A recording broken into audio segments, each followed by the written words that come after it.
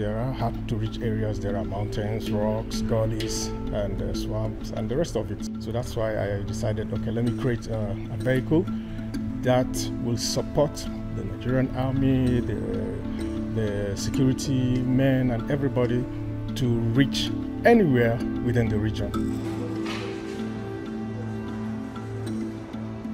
Can identify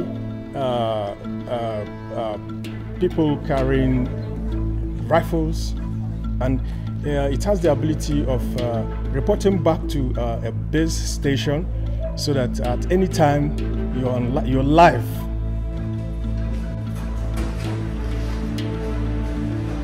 It is intended to serve as an autonomous vehicle that may be actually integrated into the system.